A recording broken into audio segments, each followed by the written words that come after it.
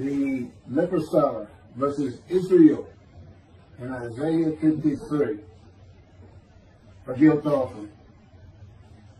What is the Messiah's name? The rabbis said his name is the leper scholar, as it is written, surely he hath borne our griefs and carried our sorrows, yet we did esteem him a leper, smitten of God and afflicted. And that's from the Sanhedrin 98, small case B.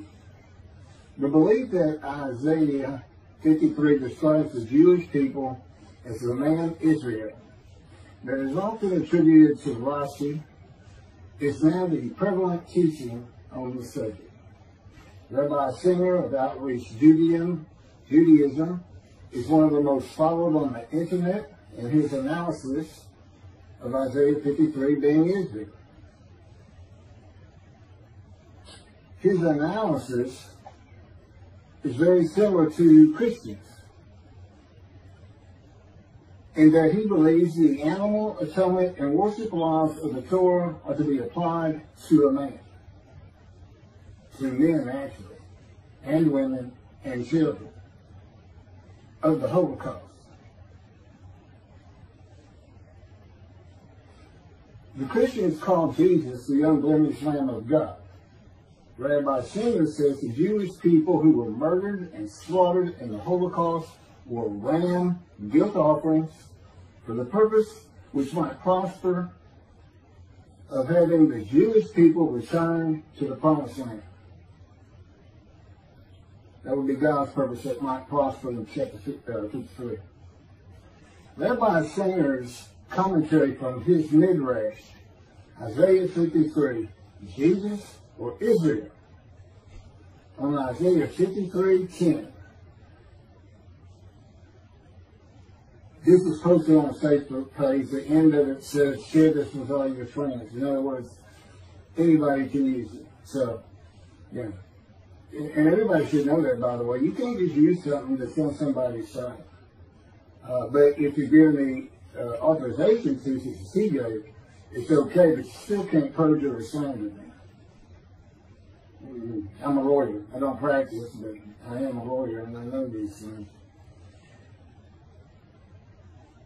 So, I'm just going to really deal with 53:10. I'm not going to go through his whole midrash or anything. It's the one verse that you can't just prove by physical evidence. He offered himself for guilt. You know, all you can do is take somebody's word for it that you did. Except there is a little bit more.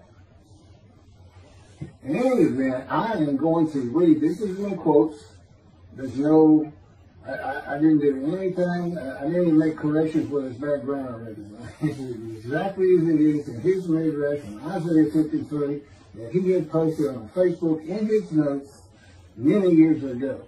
I was a friend of his at the time. So I'm sharing it. I'm sharing 53:10, but I'm going to give my commentary on it, contrasting it with his commentary and the problems I see with that, which is not an unusual thing the Jews have always done, but in particular in the times of the Talmud, Rashi, Rambam, they were always writing about each other and what that person thought and this and that. So I'm going to read everything because it's in quotes, and I don't want someone to say I misquoted something, because I'm not. So he starts out, and he quotes himself, 53:10. Hashem desired to oppress him, and he afflicted him if his soul would acknowledge guilt. He would see offspring and live long days, and the desire of Hashem would succeed in his hand. Then he quotes 53:10 from the Jewish Publication Society. He doesn't say where the first one came from. I recognize it, but I don't know where it came from either.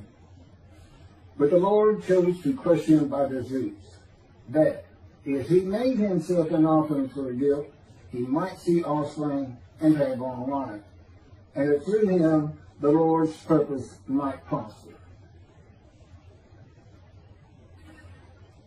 this translation by the Jewish Publication Society of the Hebrew into English began in, I believe it's 1956, from scratch. They did use old texts from the Talmud era. The Old Testament of the Christians is from a Greek translation, and then into English. And translations are tough enough as it is without going through two instead of just directly one. And the rabbis and scholars on language who were involved with that process for many, many years began with the Leningrad Codex, the oldest Hebrew translation of the Hebrew, not translation, the oldest Hebrew Bible written in Hebrew. And they translated it. It's one that's been used for hundreds of years.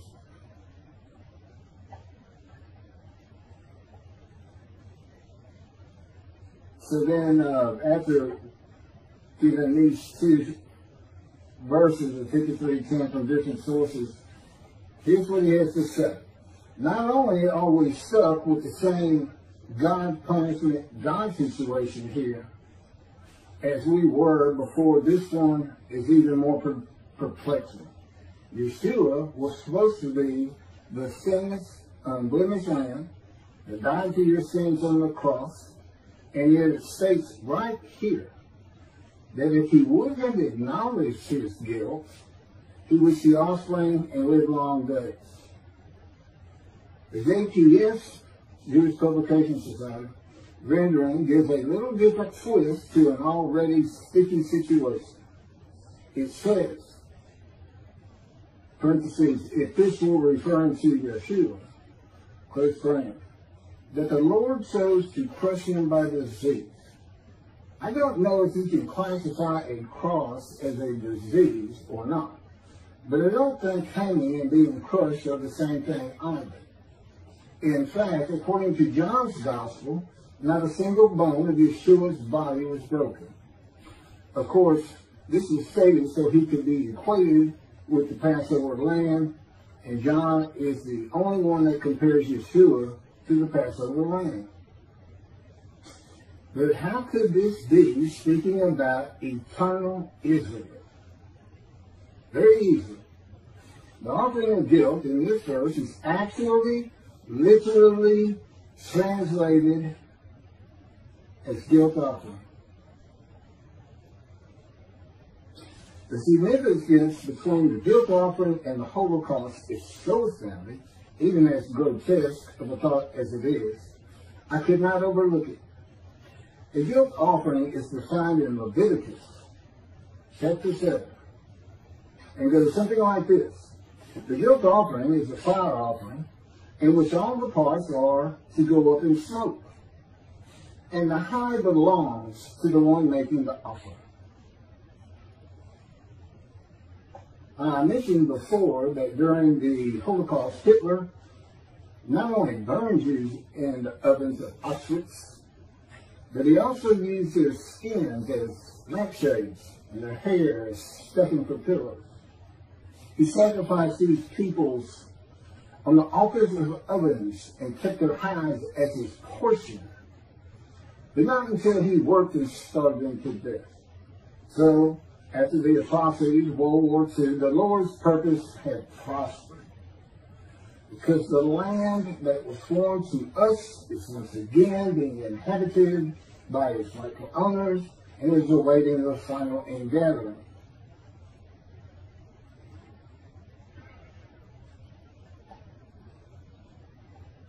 The guilt offering, that's it for the quotes. That's his commentary on verse 2.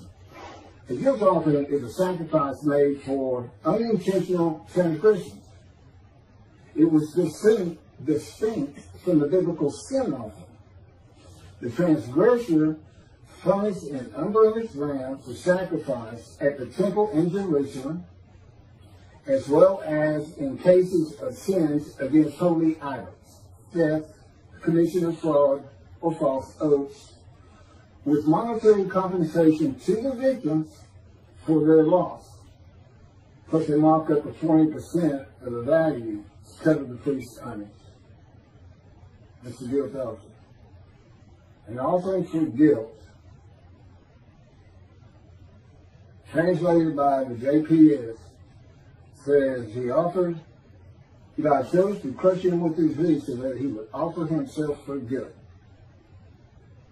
That's the literal translation. The literal translated is he offered himself for guilt. Doesn't say anything about the guilt offering. Doesn't say he became the guilt offering. You got to this one? Doesn't say anything like that.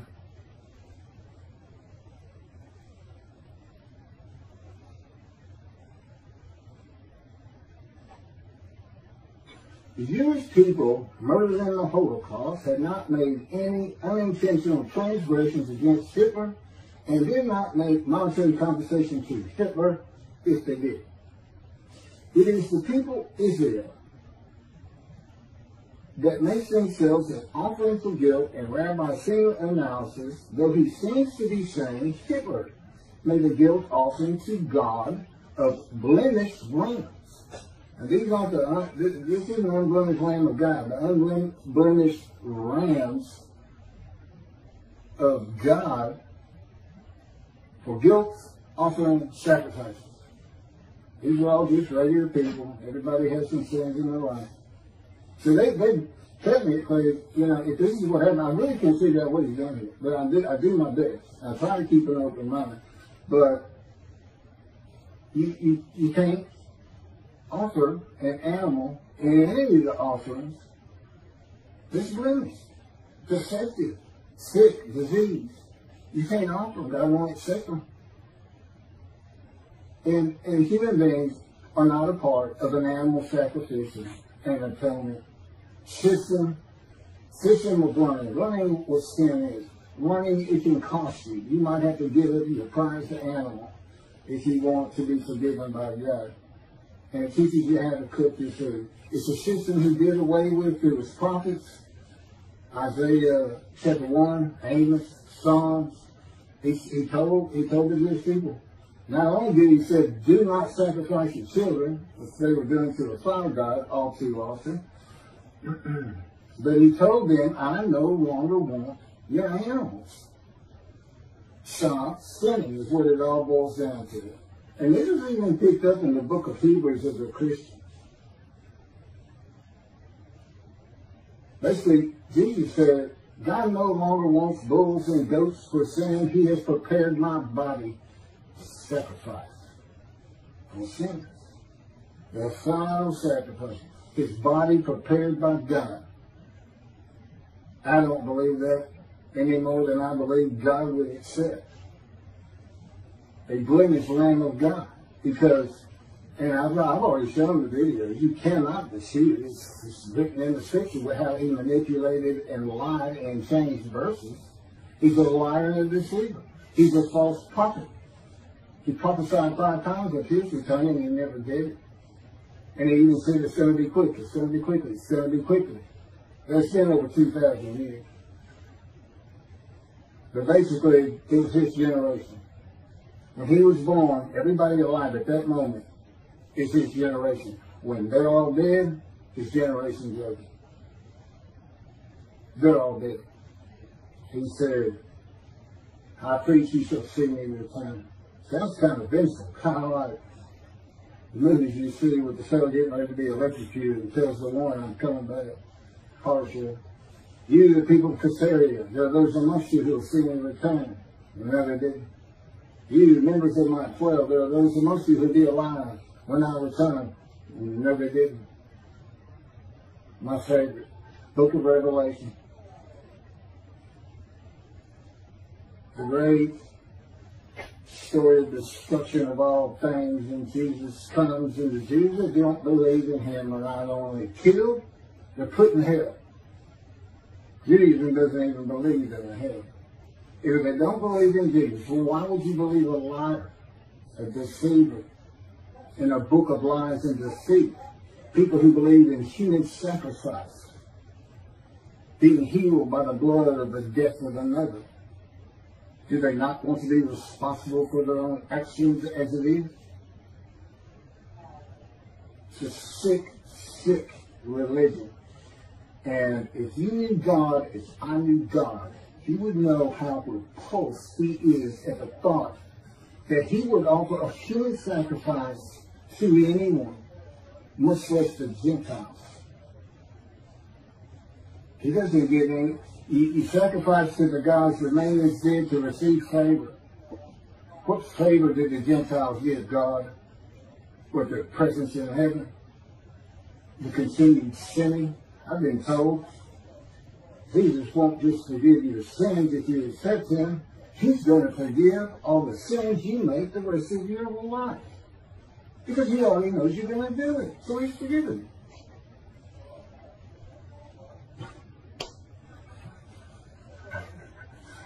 I walked out thinking to myself, I got carte blanche. I can go do anything. I accept this Jesus. But no, I don't accept Jesus. Indeed, I don't think he ever existed. I think he's a story. And I have good reason for that. But let's get back to God murdering his children. I don't think Hitler offered them. So here's these brands. Somebody had to offer them, so God's going to offer them. Not unlike he offered his son.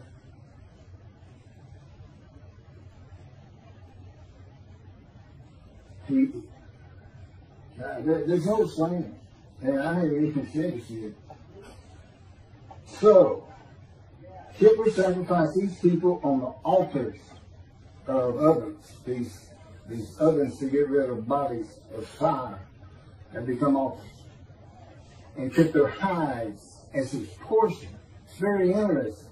Because in verse 11 of Isaiah 53, the righteous servant who makes the many righteous receives as his portion the many, and as his spoil the multitude.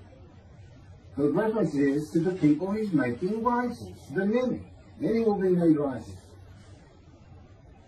My righteous servant makes the many righteous. Your portion, the many. You keep your followers. Maybe you'll donate to your cause, giving God's temple really good. But I gotta wade through rabbis like this. And Jews for Judaism and Michael Sobak, who basically just ignores 10. It's so simple.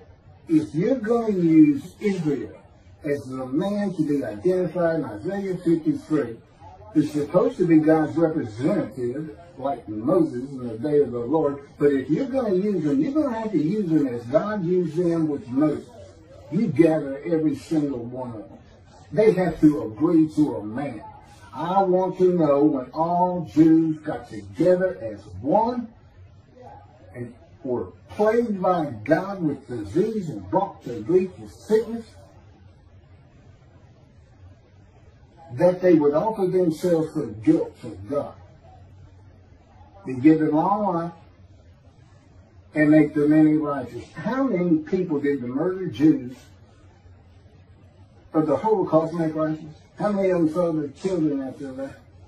None of it makes sense. And Hitler's portion, is it him? Did he make the offering? Why is he giving a portion? Is Hitler the righteous servant of God? It's what he's saying. It's mind-boggling.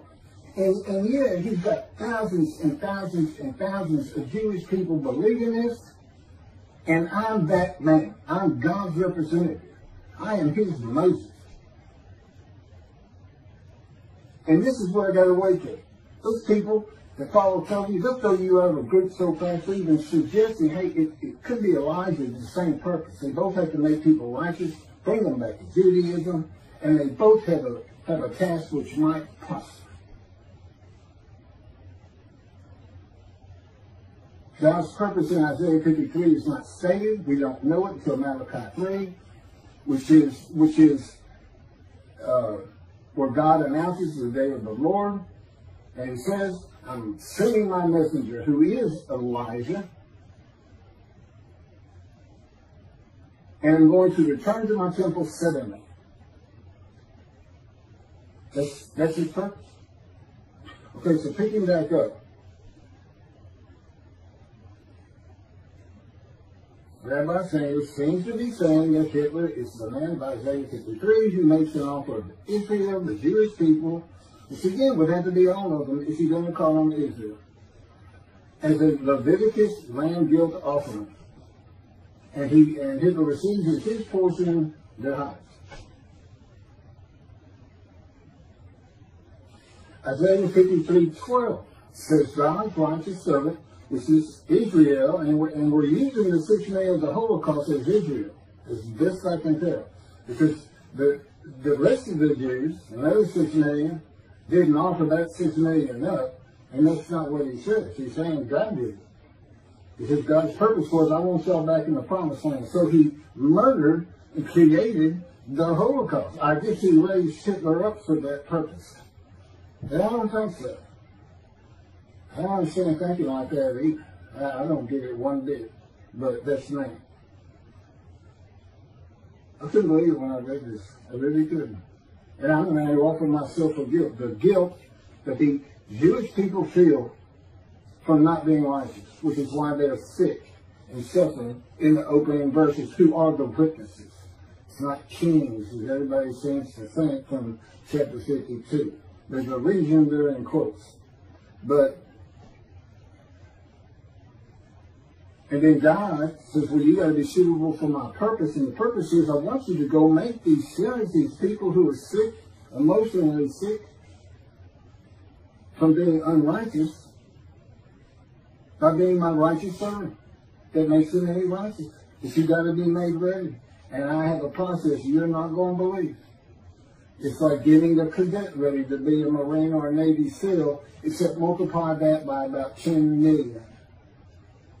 It's in his power, and with me, he came to me in the womb to make certain that I lived a life of suffering, filled with disease and injuries, and for just many other things. It's in the book. He went to the womb. He came to the womb of Jeremiah to make sure Jeremiah was a priestly, godly man. I was the exact opposite, an atheist for 60 years. And I had a furious spirit just like Moses and just like Ezekiel.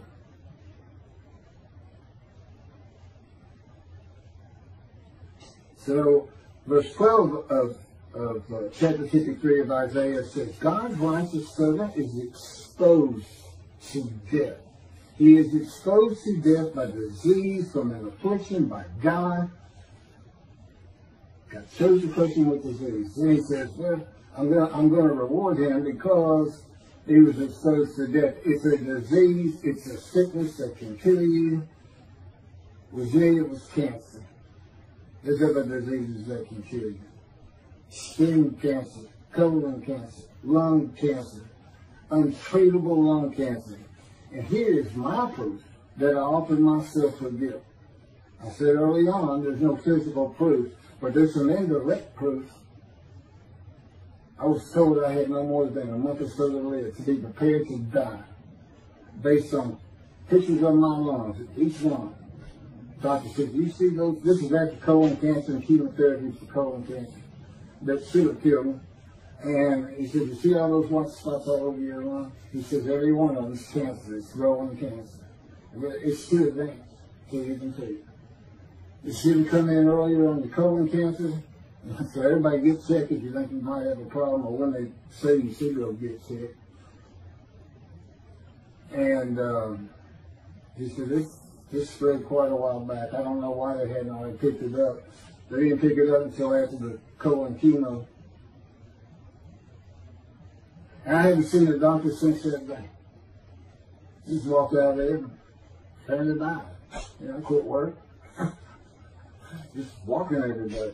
I get stoned. It's just hard to say. In many ways, I guess I was in denial. They say that's part of it. I guess I didn't even think I was really going to die. And, for the most part. And that was when the planes hit New York. That's 20 years ago. When I was 50, about 7 to 8 years after that, with the doctors, is when God first spoke to me. And again, I'd been an atheist for 50 years. I knew nothing. And one of the first things we did that week, he said, let's go to the bookstore. You need to buy a Talmud. My response was, what's a Talmud? I didn't know anything. I had kept away from religious people. And basically, he was with me. He made sure I did. He orchestrated many things in my life. Early on, he took me on visions 1, 2, 3 a week as part of the teaching and just starting out the preparation process before the pain started getting really bad, which has been up every year since. This is year 13 since it's 13. But as you can see, he was starting to make a little headway. 5 years teaching, 5 years writing blogs, which are the chapters of my book, Isaiah 53 and the Day of the Lord, which is dictated to me by God, just as the life of the righteous servant of Isaiah 53. That's my life. And he dictated it. God is not a ghostwriter. They're very interesting. And that's how I know all these things that all the great rabbis and the rabbis today didn't know about. That's not proof. Look at the proof that Moses gave to the Israelites so they would believe that God had really sent him to have them released and brought back to the promised land. It's in the Torah. Moses says, who am I? I did the same thing. Picking back up with this, I'm getting there to the end of it. So, exposure to death, that's not dying. The righteous of Israel does not die from the sickness they were given. Now, I don't know in the Holocaust when they were plagued with disease, if everybody had to be plagued before they were gassed and shot. I think the answer is no. I mean, and then to go out and teach this no longer fits Isaiah 53, the man of the moon obstructs God. Because this is God's representative in the day of the Lord, and then it's so easy to find. Jeremiah, see a time is coming, the land blooms again. See it's after desolations. Go look at Isaiah 61. He talks about, he's not talking about the exiles, he's talking about the Russian dispersal in that chapter, the ruined cities and everything being restored. That's today. The temple era exiles that returned didn't do anything with the northern kingdom. It was inhabited by Gentiles. They didn't restore Israel. And I don't know, other than the temple, that they restored Jerusalem. But it's been restored today. See your time is coming. I'll make a new covenant with you. So there you have it. And the land blooms again, which simply put means that you come back, and I'm going to come back. He's just waiting. I don't think he killed 6 million people. Murdering them was horrendous atrocity I've ever thought of. To make them come back, that's not him at all. God's like, he's like that old crusty dad that just says, I made all of this for you, this big branch. I did it all. I struggled and I've always dreamed of you taking it all over and continuing our name. And he looks up and his son is in a dapper suit with a suitcase and says, going to the city. And he repeats what he gives, what I just said. And the son says, no, I don't really want it. No, I mean, it's a nice place, nice land. I know you like me to tend it for you and take care of it and exalt his name in doing so, making it beautiful, building him a house, a new house if he needs one. And then I'm going to go to the city, man. Now, I realize he's not getting pushed out by the Romans. But, 2,000 years went by plus. With no one really coming back to the story. And that's how the scripture read, and that's how he writes it. I know all the practicalities, Zionism and everything else. But the fact is, they did return in 48, create Israel, and blooms again, Jerusalem's rebuilt, Jeremiah 31, 2 times to come have been fulfilled.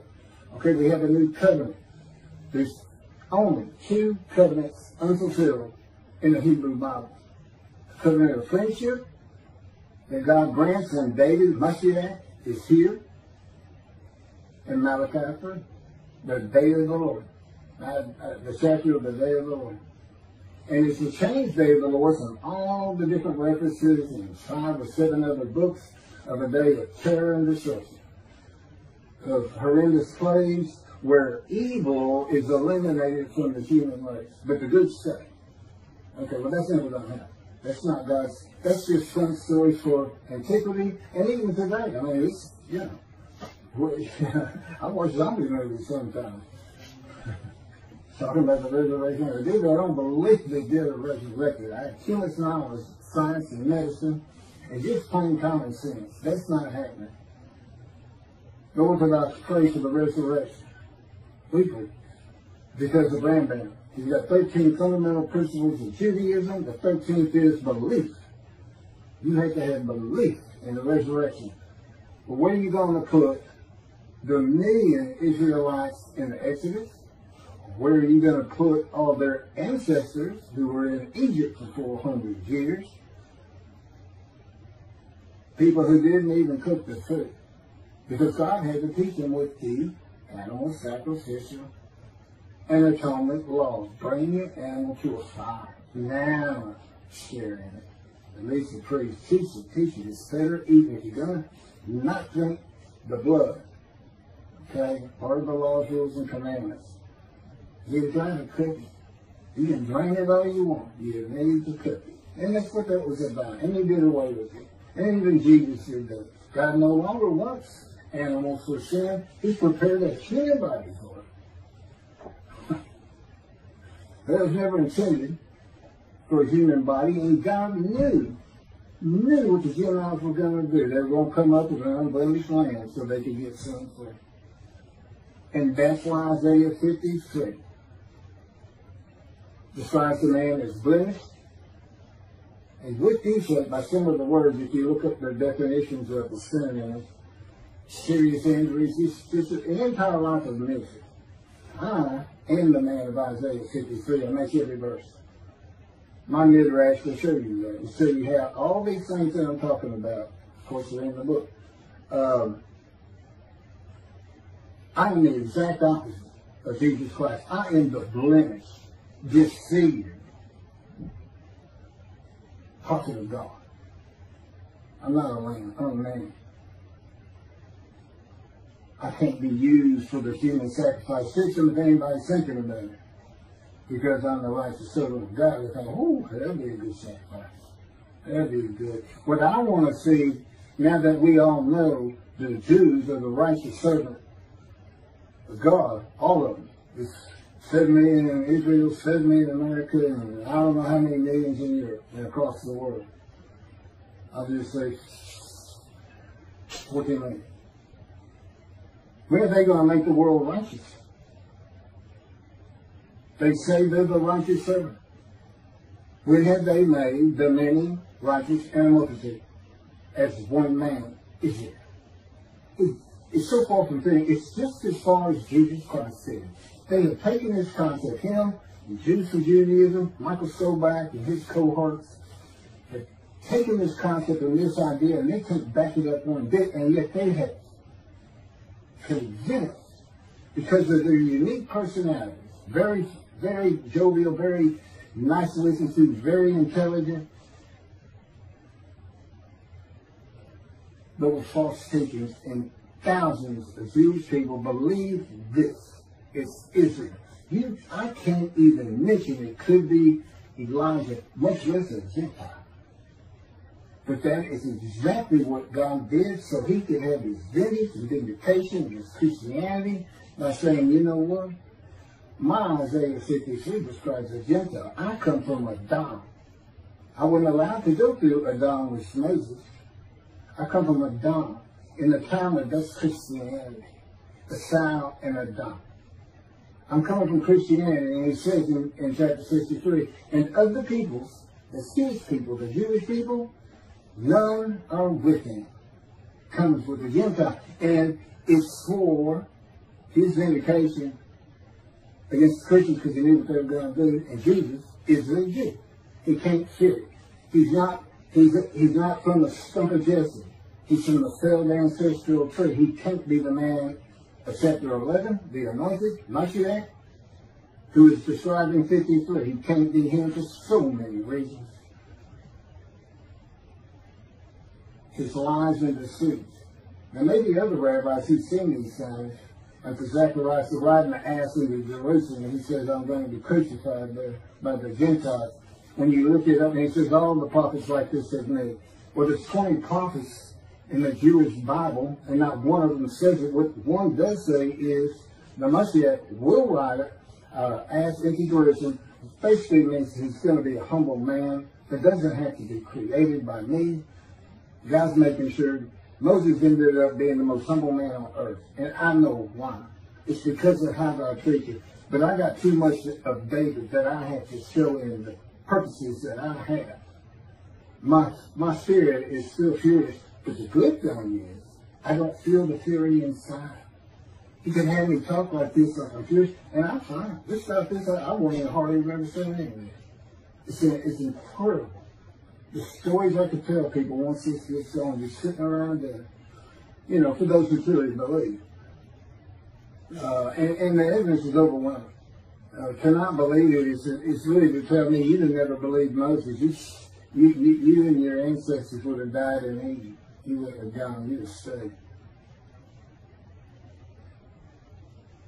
You can't use animal sacrifice for human beings. It's just mind-boggling. Absolutely mind-boggling.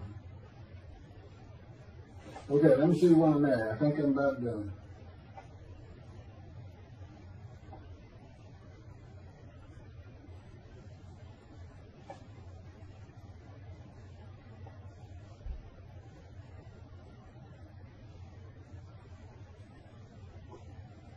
You know,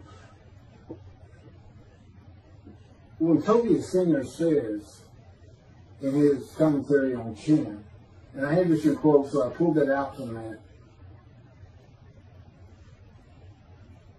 He says that this phrase, that if he made himself an offering for guilt, is interpreted by Rabbi Singer to be, quote, actually, literally translated as guilt offering. Now, he is very well known for interpreting the Bible of his own, without using anybody else's translations. And his people listen to him all the time to see what the translations should be and how maybe the Christian Bible got things wrong, or even the Hebrew Bible.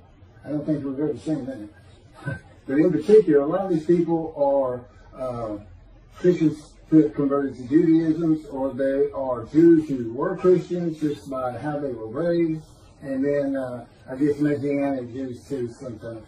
But they look at him for translations, and look at the words he uses. Talk about deceptive. Actually, literally, translated as guilt offering.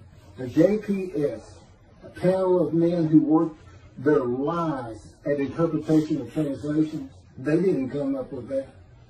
Rabbis from Orthodox, Conservative, Reform, and then linguistic experts from universities, well-esteemed, well-pedigreed. And they don't say it's actually literally a guilt offering. And that's what God's saying, so let's use his animal sacrificial system. And in Tobia's case, let's offer up 6 million Jews. You see, none of that works. And none of it works. So what he's really saying is God just murdered 6 million Jews to scare them all back to the promised land. That's all he's really saying. Does anybody think God did that? I don't. I don't. I don't even think, when he says he put a plague against them in antiquity, that he really did it. I think the plague was just there, no different than the pandemic we're under. Well, much different, but that's just the way times were when you didn't have medicine, people didn't cook their food, and this and that, he would tell you. He said, but I took credit for him to scare them. I had to scare these people to death. You know, so it goes up to Moses. You go talk to him and come tell us what he says. We're all going to die. You know, you feared God. But not today. Even Judaism is starting to get into the Christian thing of God wants a personal relationship with you. Well, you better go back to the mountain if you think that's true. That's not who he is. You're starting to associate him as a human being. That you want a relationship, that doesn't mean he does. That doesn't mean he doesn't want to do the things he says he's going to do for his creation. He's got a different perspective. He's not human. He is an entity, a being in existence that does have emotions, but he's got absolute knowledge and absolute power. He thinks it, puts it in a vision, he wills it to be. There is a process which goes by with his elements of the unseen, primarily his power. You know, we have all this water on earth, and Moses' name was full from watching this and that. Do you know that there's tiny microscopic particles of water, H2O, in outer space? He drew it with his power from the far corners of the universe to his planet. He decides everything, and that's just the way it is. And he doesn't care for the fact that the rabbis have decided to stay in antiquity in the Dark Ages. And anything those people came up with which fit their world, but can possibly fit our world, they need to change. He expected more of them. They dismissed. This is the record. I'm bringing it for him. That he orchestrates every single word from my mouth.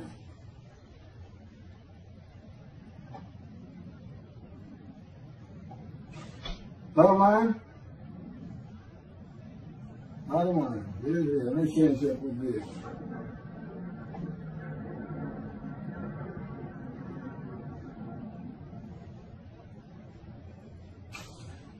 Who receives the long life? I want to know who receives the long life.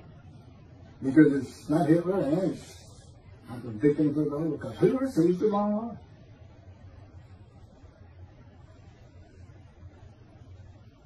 No one. Would God accept an animal sacrifice of blemished humans from the Gentile Hitler? No. He wouldn't. He doesn't accept human sacrifice, period. Much less lamb sacrifices for guilt.